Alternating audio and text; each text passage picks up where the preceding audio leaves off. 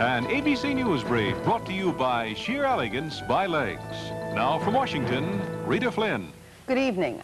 South Korea tightened restrictions today on opposition leader Kim Dae-jung, who remains under house arrest in western Seoul. Officials prevented Kim from attending Catholic church services and then reneged on a promise to allow clerics into his home. Saudi Arabia's King Fahd arrived in Washington today. He wants a more aggressive U.S. peacemaking effort in the Middle East.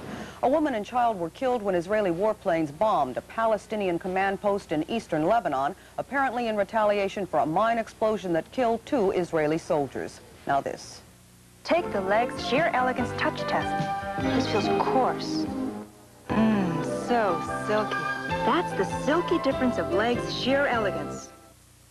It'll cost a bundle to say I love you this Valentine's Day. The cost of a dozen roses averages $45 to $60 nationwide. More news later on the Weekend Report.